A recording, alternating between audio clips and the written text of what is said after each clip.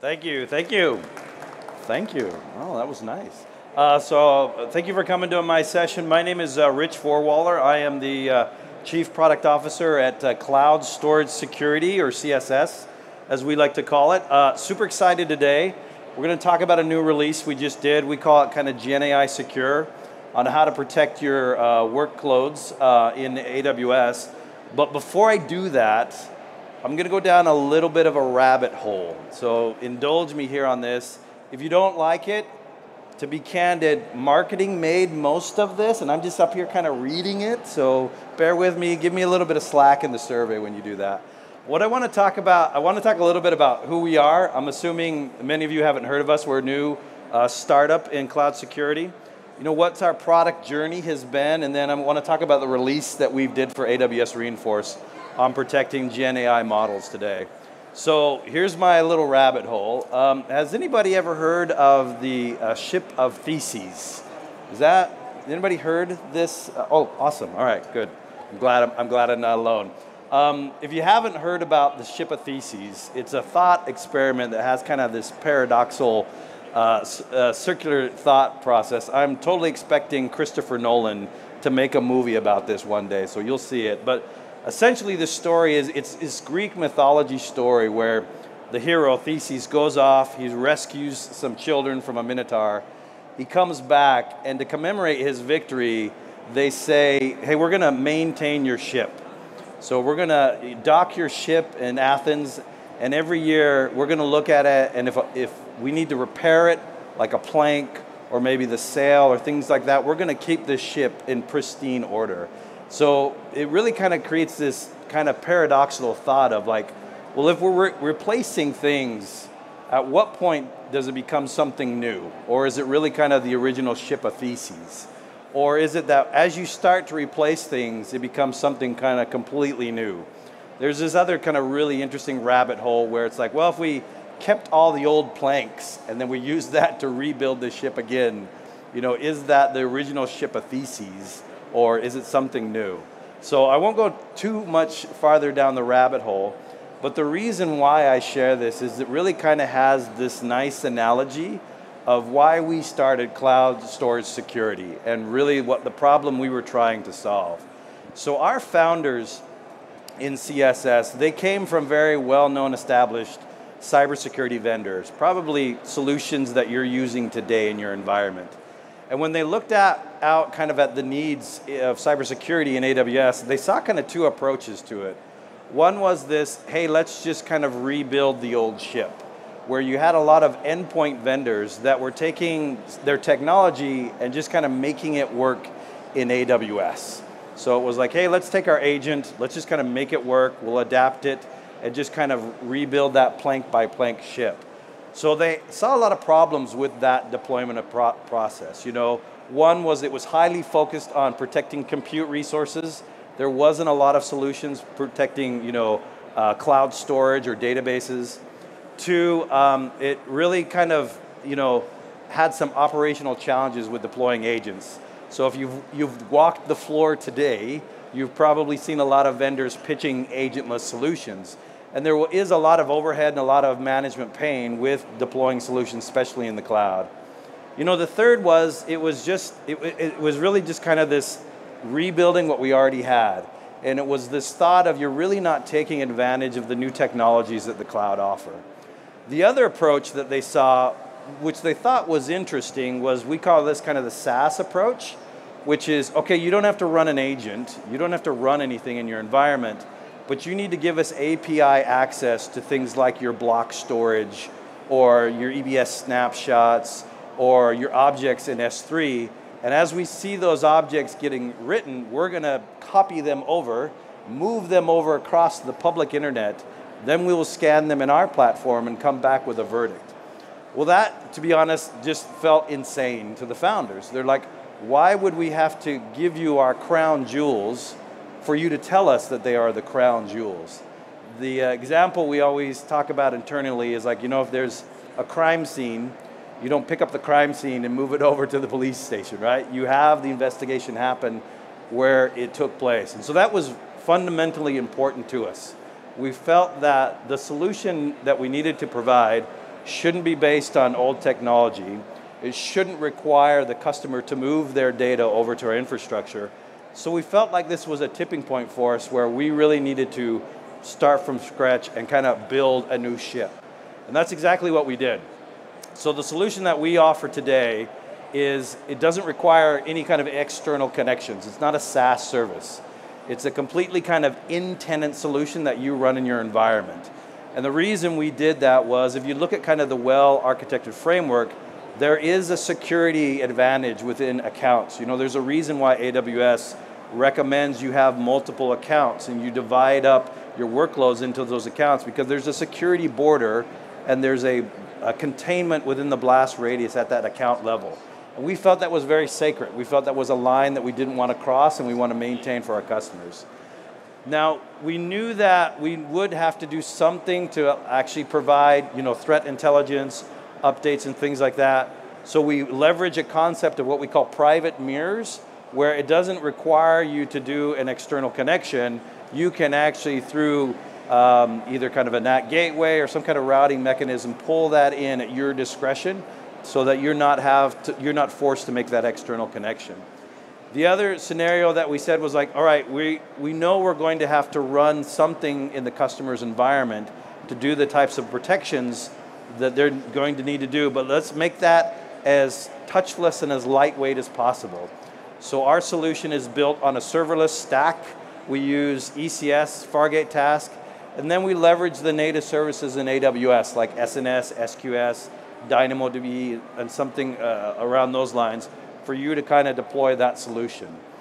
We literally give you kind of, I would say, two pieces of code. We give you a CloudFormation template, we give you an ECR image, and with those pieces, you're literally kind of build up this protection stack in your environment, and it typically takes our customers anywhere from like 5 to 6 minutes to do that.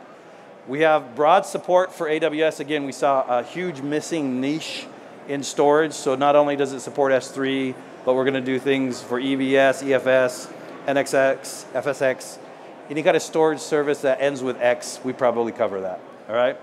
And we would support both kind of this inbound and outbound data transfer. So what is that? For us, that is if you're accepting data, like if you're bringing in data from either a third party or you're migrating that over to AWS, we'll support that use case, but we also wanted to make sure the reverse was true. If your application is producing data, or if you're feeding data over to some other kind of system, we wanted to make sure that you had coverage in both of those scenarios. So that's what we call kind of our inbound, outbound protection, and I'll talk a little bit later about that with our GenAI protection. So it's been, you know, to be transparent, it's been a phenomenal experience for us. We launched CSS in 2020. We had a very focused approach for malware protection on S3, and from there we have just grown. We then kind of branched out into static and dynamic analysis for malware as well as data classification. We've been able to participate in a whole bunch of AWS competency programs as well as support for different regions. Last year we came out with data loss prevention for S3, and then we've also expanded that to the other storage services. And then this year we're excited to announce our support for GenAI protection, which we are calling GenAI Secure. And I'm going to talk about that here. So it's been a phenomenal experience for us. We've just had some great customer interaction, and we're excited to present that with you today. So let me kind of talk about, I'm going to do a very, very high level, here's how we kind of deploy in a customer's environment, just to show you the simplicity of it. And then I'll talk about what we're doing for GenAI. So we have different kind of deployment models and scan models, but the main one that we see a lot of our customers do is kind of an event-based approach to scanning. So this is where I have an S3 bucket. Maybe this is a public-facing bucket. Maybe it's just a bucket that I've configured to allow kind of incoming data connections. As those objects get dropped into the bucket, we're going to kick off a pipeline approach with SNS and SQS that basically tells us, hey, a new object has hit the bucket, here's the prioritization to scan that, and just kind of queue up that within the customer's environment. From there, what we're doing is we're kicking off an ECS Fargate task where we will take our multiple scanning engines. So we are big believers in you want to have several verdicts on a file. You don't want to rely just on one. So we have integrations with like CrowdStrike, Sophos. We also have some open source tools like with ClamAV. So we're allowed to give you a verdict on those objects from multiple sources and not just one. As that task gets kicked up in Fargate, we'll then scan those objects. And to be at that stage, you could probably quit. We do have some customers that just do this. They allow us to tag the information, and then it's up to them to, whether or not to do that. But one of the common things we see our customers do is kind of an isolation or quarantine flow, where they'll take those malicious objects, they're tagged, and then they'll actually give us the IAM policies to move that into a quarantine bucket to do some kind of forensics analysis of how did it get in my environment, what does it do, how do I remediate that. What we've done now with our GenAI Secure launch is we've done an integration with Amazon Bedrock. And again, this is completely hosted in your environment, so you have control over both the management plane and the control plane. But that integration with Bedrock allows us to do some pretty cool things. One is extend protection to kind of those GenAI workflows, and the other is some kind of forensics and policy recommendations that we can do. So the first that we could do, we can kind of take this same flow, and to be candid, as long as you're giving us access to the storage services, S3, EBS, EFX, we can protect that data regardless of the application that's using it. But one thing that our customers are doing is, as they're starting to kind of spin up GenAI and use some of those foundational models, there's a need to say, well, I need to make sure that the data is clean in those models. We've had some interesting conversations with customers using very well-known models, but again, because they're coming from a third party, they've taken kind of like a zero trust approach to that and said we need to scan that data. So if you've played with like Bedrock or SageMaker, you know that you can kind of tune your models. And again, the storage services that you're just using underneath that are all the storage services that you're using today. So in S3, we can make what we call kind of a custom model bucket. The process kind of follows the same, but as it moves from kind of a staging to that custom model, we're removing all the threats or even the sensitive data just to make sure that your model is clean and that you can kind of tune it with what you have. The other kind of workflow that we see a lot with our customers is we call this kind of the output scenario. Very similar approach.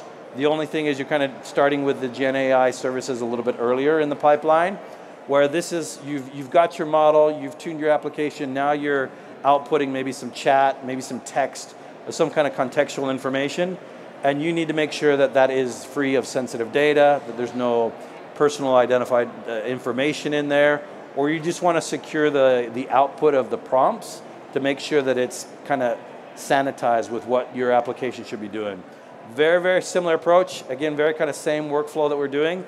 The only difference is that staging kind of goes to the kind of the output side of the GenAI application, and then the output bucket again can go into your application. So it's been nice because of the flexibility that we built. We've been able to kind of modularize this approach to Bedrock and SageMaker, and it's been phenomenal. It's, for a company that started out saying we're just going to help customers protect their data, it's been great to have kind of this huge wave of GenAI adoption, and for us, because we've taken this kind of distributed approach to adapt our solution to work in these environments. So it's been some long nights coming up with some of the adaptations that we had to do, but it's been great to help customers secure those environments. The other great thing that we were able to do with Bedrock was we really looked at, how do we take advantage of just GenAI in our product ourselves? And as we talked with customers, there were kind of common questions we would always get when they would find malicious code in their environment. The first was, well, what does it do? What do I need to do to solve it? And the other was like, how confident are you in that is a malicious file? The other kind of scenario that we would run into is like, hey, I have a lot of sensitive data. I appreciate we have kind of these pre-canned policies that look for things like, social security numbers, credit card numbers, all the kind of common things you hear, but I have some intellectual property or I have something that's very specific in my application. Those are the types of patterns that I needed to do. So, the bread and butter of doing that is regular expression, but if you're familiar with regular expression, it's pretty clunky. Like there's a lot of symbols and stars and it looks sometimes like a foreign language there. So it's hard to really kind of understand how to craft that policy. So when we looked at Bedrock, we were able to really kind of take advantage of these two use cases. So the first thing that we did, maybe a little bit hard to see, we call this kind of our malware analysis report. It's where we come up with a file or an object that's been identified as malicious. Through that Bedrock integration, again, all contained within your account, we have engineered some prompts that goes out to the instance of Bedrock and says, hey, what is this file and what is it doing? It's a little hard to see here, but you can kind of see we've come back with a verdict from our different engines, ClamAV, CrowdStrike, as well as Sophos. They've given you kind of like, hey, here's what this file does, but we've also been very specific with these engines to say, hey, if you're not sure, don't do wild guesses. Make sure that you're very specific on what this is, and then it's coming up with kind of a recommendation piece. This has been really nice, because again, it gives a customer more of like a verdict approach, rather than, yes, we think this is bad, trust us, we're the experts. You can get more of kind of a higher confidence rating of what that is, and then again, kind of the remediation piece. Built into our product, so again, all it will do is actually spin up an instance of Bedrock, send over those details, all contained within your environment. So a great integration that we were taking advantage of. The next thing that we looked at again was regular expression. How do we help our customers with regular expression? Now there are, don't get me wrong, there are a lot of Google pages out there. You could look that up if you wanted to do a policy. But we looked at, how do we decrease the time that a customer can understand what the policy is to create. So here I've created kind of a basic one. I'm looking for sensitive data. I'm just looking for a rule that's going to identify any email addresses, if that were for whatever reason sensitive to me. What this will do then, again, with that same integration, we'll send that prompt to Bedrock, and Bedrock comes back with a nice little output of like, here is the policy that you would actually do. So you can probably appreciate kind of the complexity of what is regular expression. But then it also kind of gives you a breakdown of what each of those chunks of that policy is doing, and kind of the parameters that within that, and some of the things that can change, like between maybe IP addresses or domains. Again, completely integrated within the stack. You're making that call within your AWS environment. It's not leaving out. And so it's been great. We've had some really, really great success with these, and had some phenomenal feedback sessions from our customers. So that's kind of the high level components of what we do. Again, there is so much more that we do at Cloud Storage Security, so I would like to invite you to please come by our booth. We're over at 703, just over kind of by the entrance. Come by to see a demo of our release. We also have a raffle, and I think the prize is an actual ship a theses, right? You actually get one, it's docked over here. So yeah, phenomenal. Imagine going home and showing your kids that, it'll be great. But please come on by. We also have a marketplace trial, free 30 days. You can spin that up. And I think that's it for our session, so thank you very much. I appreciate the time.